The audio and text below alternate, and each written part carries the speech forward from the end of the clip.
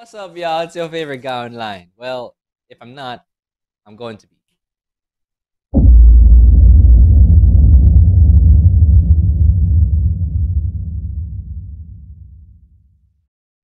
Let's get into it. So right now we're gonna be listening to a band called myRIG. No rap, no hip hop. Just gonna be a Christian rock band. Now this Christian rock band isn't like what you hear from Hillsong or Planet Shakers. This they have a different approach. It's more secular. uh, it's kind of like Switchfoot, but more dark, more heavy. All right, and you can actually tell in their albums or in their music that they're really Jesus and God centered. Now, I know that some of you may not have a relationship with the Lord, but this music is still worth listening to because you actually hear a story. It's not just like, oh, praise Jesus, praise the Lord, hallelujah. It isn't what you see in church. This is totally different. So I challenge you to listen to this from beginning to end. Now, what makes this song so unique is that I listened to this back in 2017, 2018, but this song is like remixed. They have Levi the poet.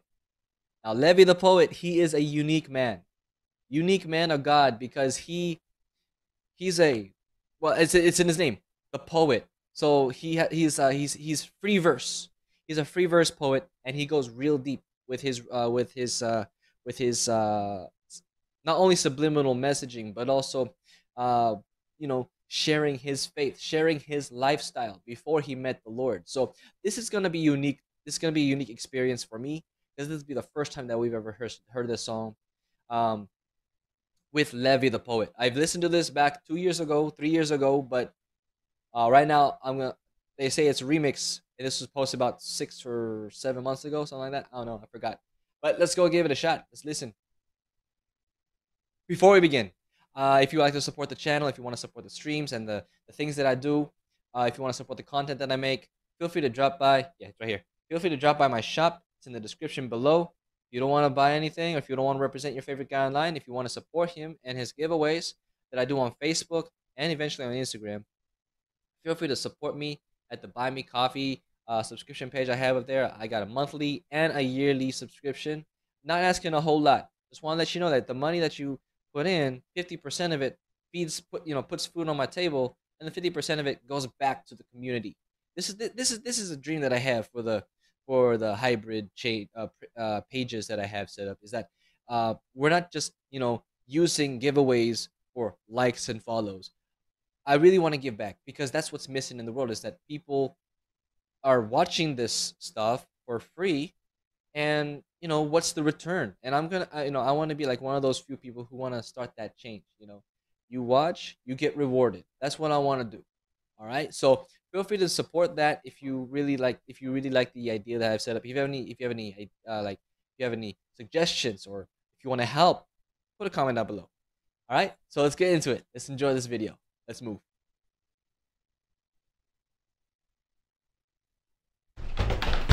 Okay, so that's unique. I didn't know that that the album yet was released in 2010. I just listened to it like 3 or 4 years ago, and I didn't know it was released that long ago.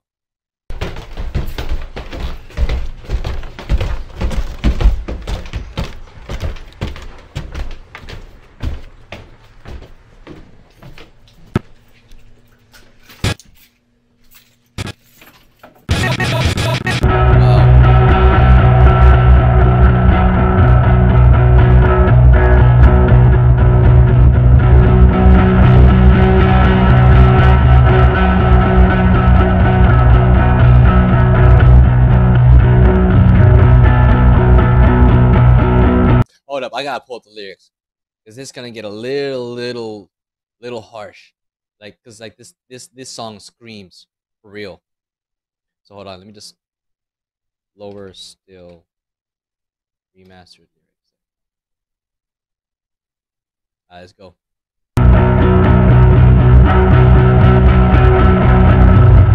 Look, he's covered in dirt.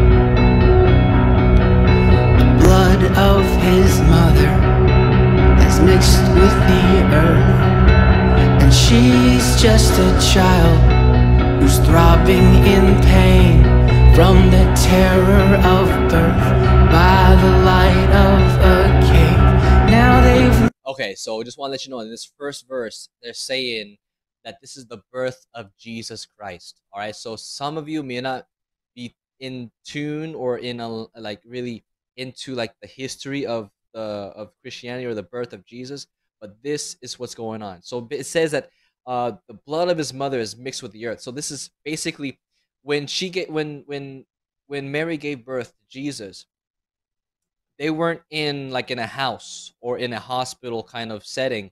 They were literally out in the wilderness. In some schools of thought, mangers were constructed for animals, and this is in the Bible. If you read that, if Jesus was when Jesus was born, he was born in the manger, and the mangers, they weren't made out of wood that you see today. The mangers that you would normally see back in the old, back in the Old Testament and coming into towards the New Testament, the mangers were constructed out of a cave. So, like when you read the last bit of this verse, it says, "And she's just a child who's throbbing in pain from the terror of birth by the light of a cave." So, meaning that she's giving birth in this manger where goats, pigs, and other animals would live. Okay, which is a small cave that is next to a house or next to a farm or next to the hotels or whatever, and she's giving birth there. Now let's listen to this next verse. Let's go. Laid that small baby by the light of a cave. Now they've laid that small baby where creatures come eat like a meal for the swine who have no clue that he is. Okay, so this is talking about when they when Jesus was birthed, when he was born, they put him in that little, what do you call that? That little kernel. I don't know the term. It's the thing that you put food in for the pigs, like what you see in a swine. It'd be like this. It was usually constructed out of wood, and they put Jesus in there, and like they put him in there like a meal for the swine who have no clue. And I'm, that's just amazing subliminal messaging. Let's just go. Hold on, I'm sorry. Baby, where creatures come eat like a meal for the swine who have no clue that he is still holding together the world that they see. They don't know just how low, but he has to go lower still. Bro, that is some really good wordplay.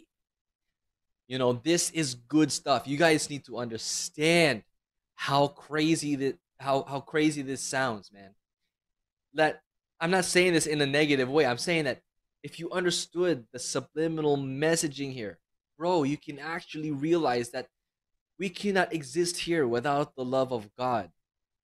Let's go. Let's go. I'm sorry. I'm not gonna preach. I want to get us into this. No clue that he is still holding together the world that they see. They don't know just how low, but he has to go lower still.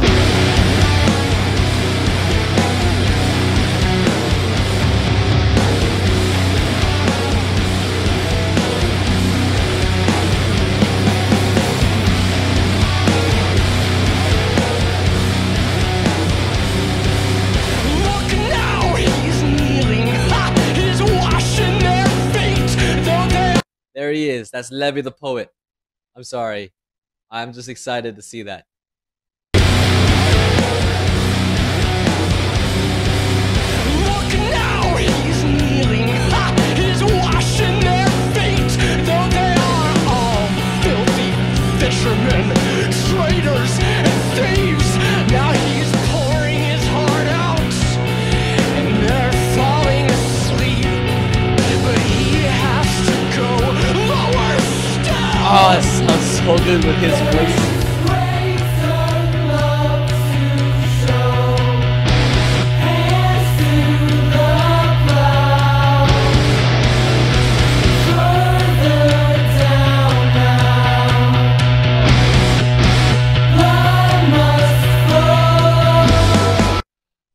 There is greater love to show.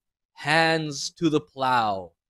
Further down now, blood must low. That's such beautiful wordplay. This is now talking about the sacrifice that Jesus made. The second verse, you're hearing Levi just scream out his heart. It's talking about how Jesus, who's supposed to be the king of the Jews, right? Who's supposed to be the Son of God, yet he's kneeling before man, humbling and washing their feet.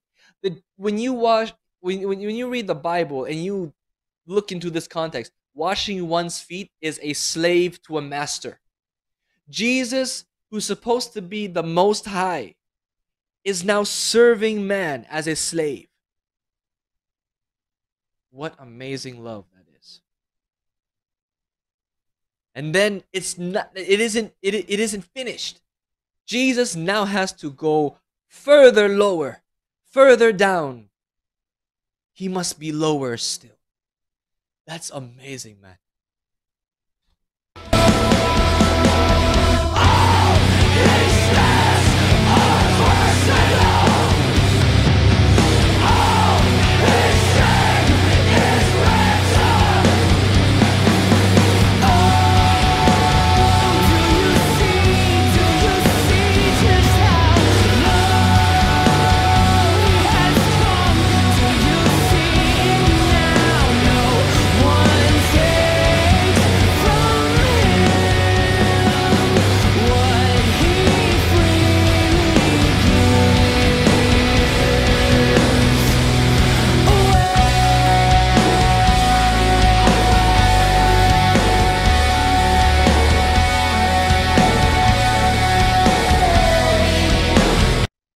All his steps are personal.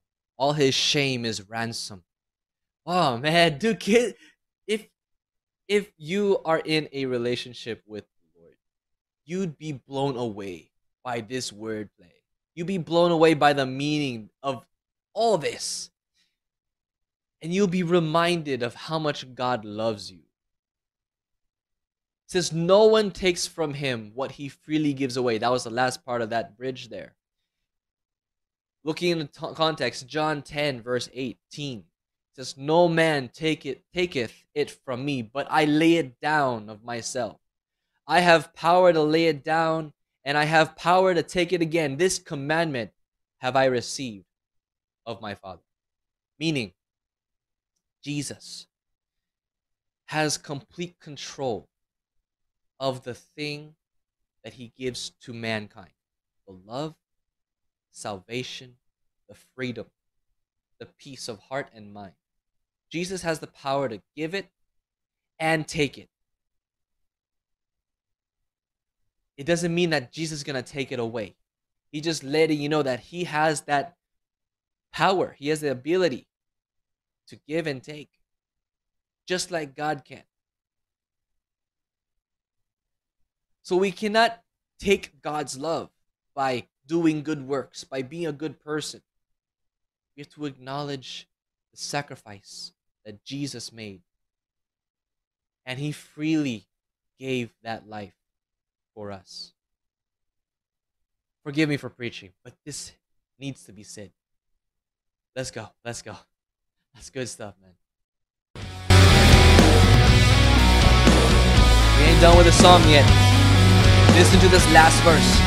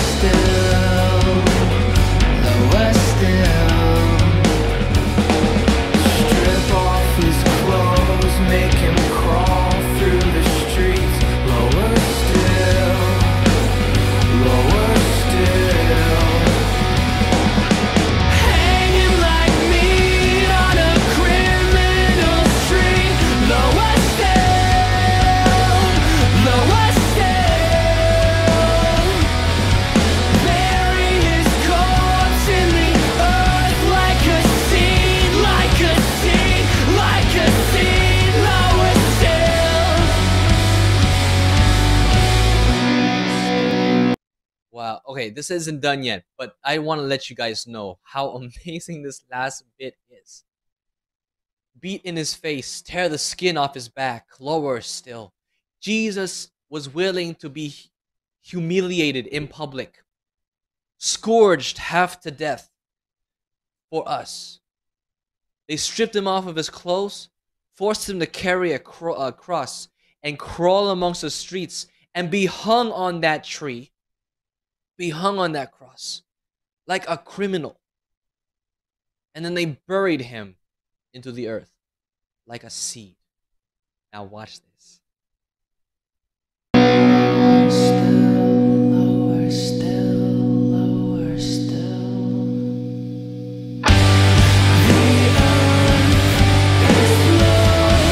She cannot hold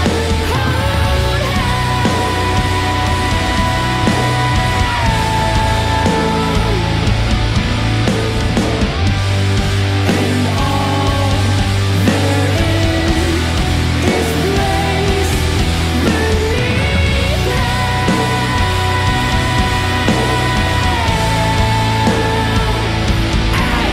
beneath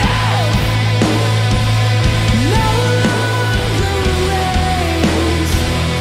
It cannot keep the ones he gave himself to save. And as the universe shatters, the darkness dissolves. He alone will be honored. We will bathe in his splendor as all has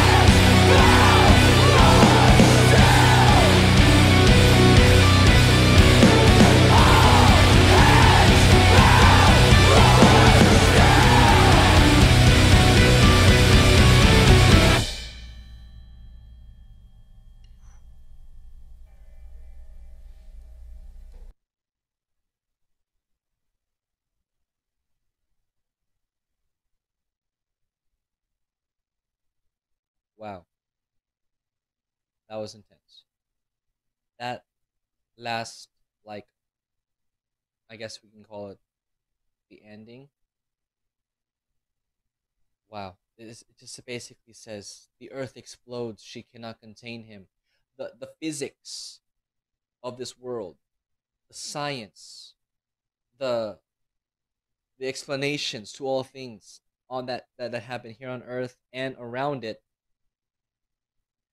cannot contain who Jesus is. Death itself no longer reigns. Now, Jesus was brought back to life through the power of God, and now he has proven that he is above death. He's above the things that the principles and the laws that keep us. And as the universe shatters, the darkness dissolves, he alone will be honored. Bro, if we could understand the sovereignty that Jesus has, we could finally recognize how much an amazing God loves us. He doesn't just love us as a group or as a community, he loves each and every single individual as if he had a relationship with just you. And that's how he loves every single person here. Throughout the entire song, it talks about Jesus being born at the lowest of lows, and yet he continued going lower still. He was raised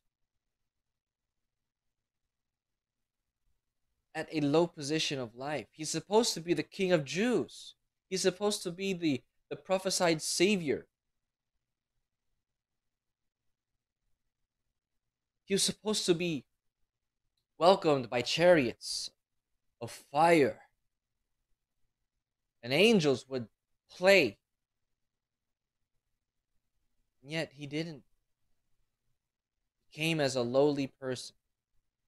He served his disciples, his followers, like he was the slave, when he was supposed to exemplify what a king or what a leader is.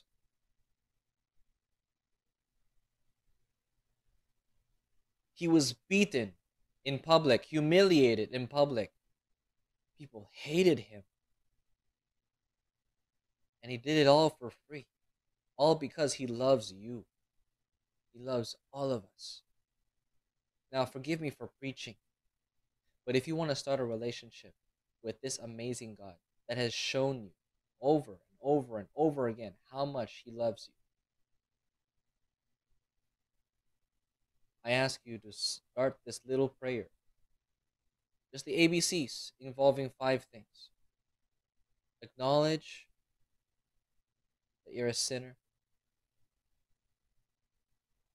Believe that Jesus came through the power, was born through the power of God through a virgin. He showed the way to live, and he died with our sin. He was then buried with our sin and resurrected on the 3rd day through the power of God. Believe in that, and then confess with your mouth that Jesus is Lord and Savior. And along with that resurrection, believe that Jesus showed himself to 500 people as key witnesses of his resurrection. Just that small prayer.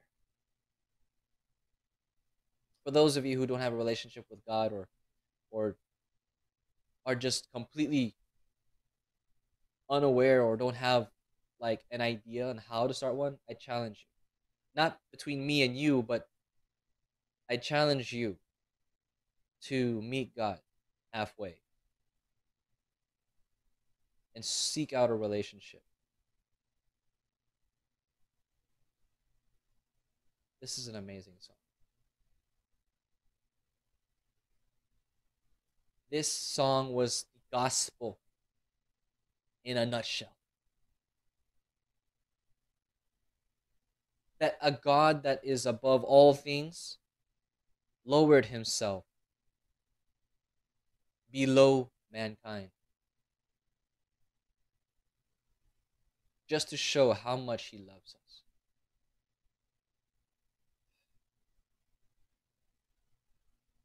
myEPIC, thank you for writing this song. Thank you for the commitment that you guys make in exemplifying Jesus in your music. Thank you. For the supporters there who are still watching this to the end, I thank you for the support.